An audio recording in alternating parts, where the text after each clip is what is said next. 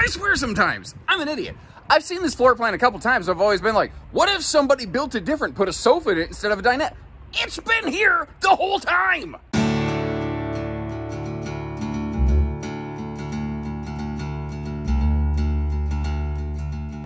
Hey everybody, Josh the RV Nerd here at Bish's RV up around Grand Rapids, Michigan today, taking a look at a little Riverside Xplorer.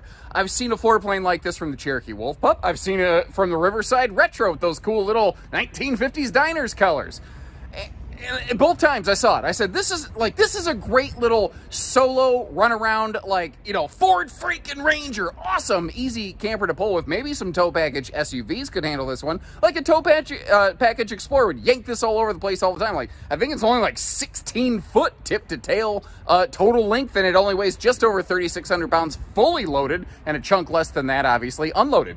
But I've seen it before, but I've always seen it with a dinette. And every time I looked at it, I said, you know, I kind of wish it just had a sofa. It makes me wonder what it would look like if it just had a sofa. And bam! Here it is the whole time. So this is kind of the laminated version of the Riverside Retro, but it doesn't have those little 50s flares going on here, where it's got a little more traditional interior in it. I'm not going to necessarily say modern because it's still very HOA approved brown on brown, but it is very much in tune with what today's builders are building in many cases. This, they are using Azdel in the laminated sidewalls of this, but it's not a fully laminated product. It's mainly just the walls that change, and you're changing from a tin skin to that fiberglass skin. You're also looking at a little more aggressive tire package on these, which I think is kind of cool. It gives it a good look, and they actually have some wheel well guards in there. God forbid you have a flat tire. Might be a literal silver lining to an otherwise rainy day. This could be a little couples model. The sofa can fold down into a small sleeper, but when I look at this, I see like just one person and a dog or something like that. Like, this is just a little one person go around camper, not fancy glamper. Just get out, get basic, get dirty, go fishing, have fun. And speaking of that, you got like a little kayak or a bike or something, you could load that right up the back of this, like a kind of a jerked over toy hauler. And if you've seen my previous videos, you know I refer to this RV as a towable truck camper, because with that rear, you know, primary entry door, well, only entry door, because otherwise you're jumping in and out of windows or punching a hole through a wall like Wile E. Coyote. You know, this is laid out very much like a lot of truck campers. But the thing is, you know, even the kind of truck campers that call themselves like half-ton truck campers typically still weigh more than the payload of a half-ton pickup should be handling. That's where this kind of comes in. If you're looking for that kind of floor plan, you're looking for that small, compact ease and simplicity. The crazy part is something like this, a full travel trailer with its own holding tanks and bigger holding tanks or whatever, typically runs less money than a lot of even small truck campers, and I think you're kind of getting more for it overall. The only downside is you do have to tow it, so you're looking at things like, you know, backing it up now and then. Now, this is the thing I was really talking about over here. What we're looking at is the campsite of the RV. That's a nice campsite viewing window to check out your campsite, but most of the time I see this done with a dinette down here, and I've always said, what if they did it with a sofa? I got my finger in the frame right there, didn't I? Son of a gun. Anyway, looking at this thing, you still have a handy little sleeper function right there. And, you know, your back is basically pointed toward the windows, but I don't know. I like it. What is your 2 cents on that, though? Would you rather have something like this with a small little two-person dinette in here? Because this is a, I think these are like 7.5 foot wide. They're a narrow body variety of product. They're not a full-size, full-width product. What would be your preference there? Now, I'm all up in this thing's face right now because I am not using a wide-angle lens. So this is not a big camper. There's not a lot of space for a big, long, gangly goofball like me to maneuver around. Oh, hold on.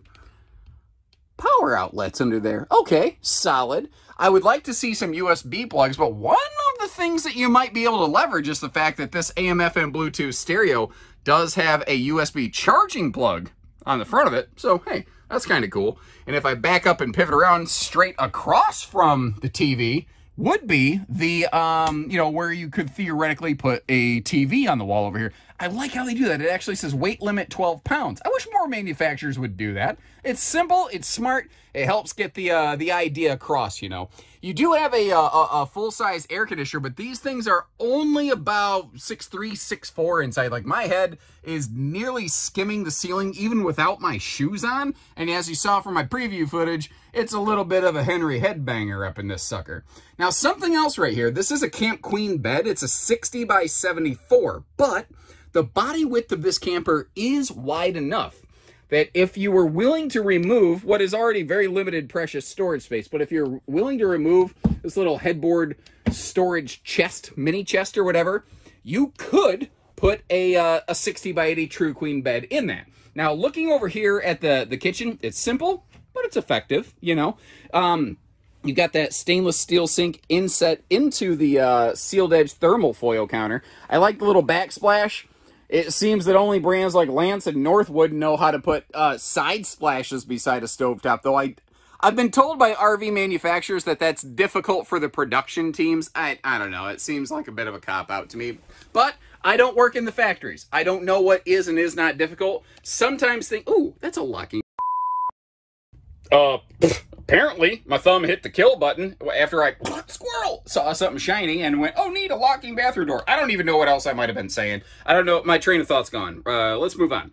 Bathroom. Not the world's biggest camper, not the world's biggest bathroom, and not the world's biggest amount of elbow room, but for a small little camper like this, I think they did the best they could. This will be better for lefties than righties. Now, I pride myself on being fair, clear, and candid. I don't believe in, like, a lie by omission is still a lie to me. Like, if you look at this, you see how the wall panel in the bathroom on the left is a different color than the shower area on the right. So you kind of visually interpret that as surround paneling. Well, it's not. It's also not super tall, because remember, shorter RV means shorter headroom in the shower. Thankfully, I was able to stand up in that, but man, I used every ounce of that skylight. I felt like a like the bubble in the top of a submarine practically peeking out of this thing. But what I was getting at, those are not shower surround panels. That is just wall paneling. So what you need to do when you're done showering is take your towel and wipe that down to avoid water sinking into it over time. Now, that's not a like, oh, I forgot one time, it's going to break my RV. No. But along with that, this, I don't get it. It's a vent, but it's not a vent fan.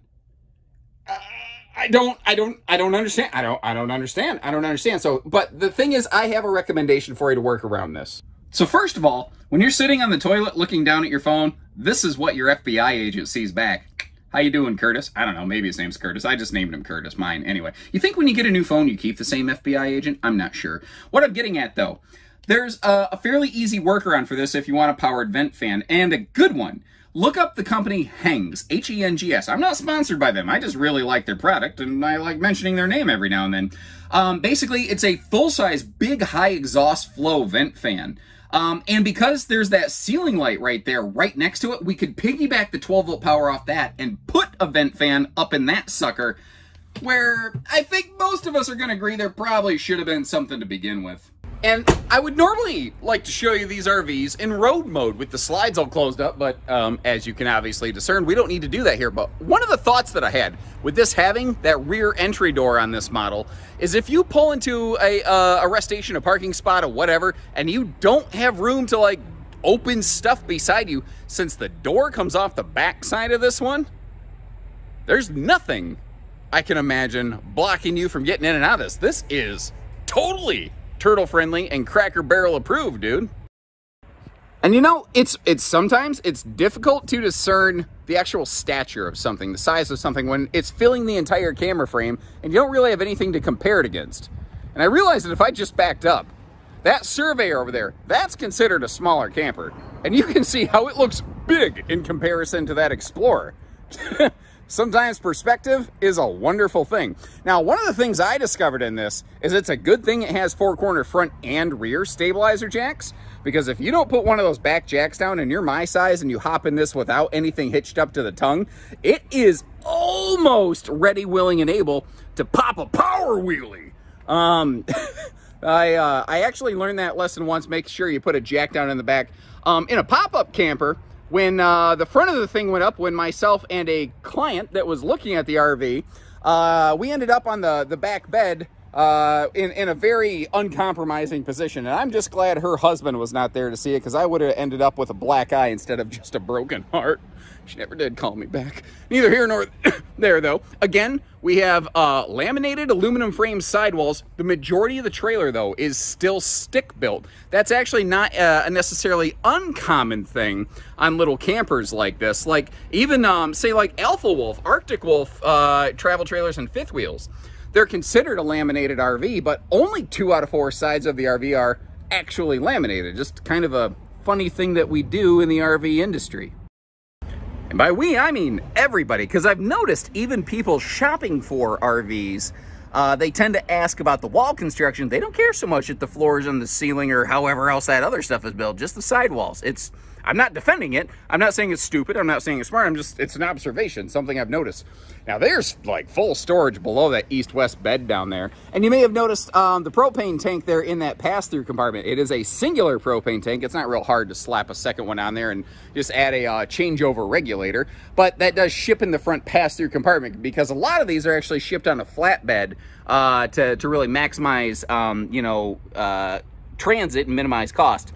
Again, kind of a flat tire wheel guard there. You've got the bigger AT tires on these.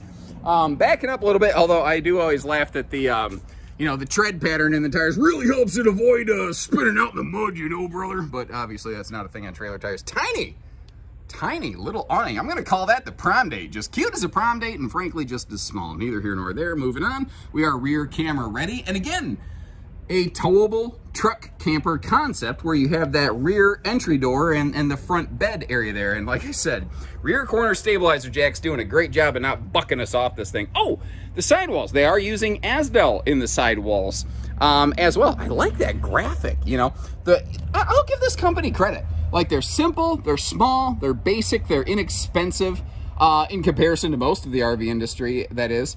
But they've always got something kind of cute on the looks. But this, normally I'll say, hey, yeah, there's a benefit, there's a push, there's a pull, there's a give and a take. I feel like this is just a miss.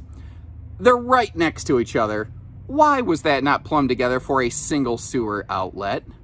Then again, this coming from the guy who literally asked, why doesn't anybody build it with a sofa? And it existed right here the entire time, so maybe I'm not the best to judge. So yeah, obviously it's very similar to some things that we've seen on this channel before, but different enough, I felt it kind of deserved its own little day in court. And I don't know, I like these little towable truck camper mutant things. What do you think about it? I'll leave you a link in the video description to check these out and be able to compare maybe the retro stick and tin version side by side, get some price point comparisons for you. One link in the video description will help you check all that out. So when you're ready, we're ready. And until next time, take care, stay safe, have fun, and happy camping, everyone.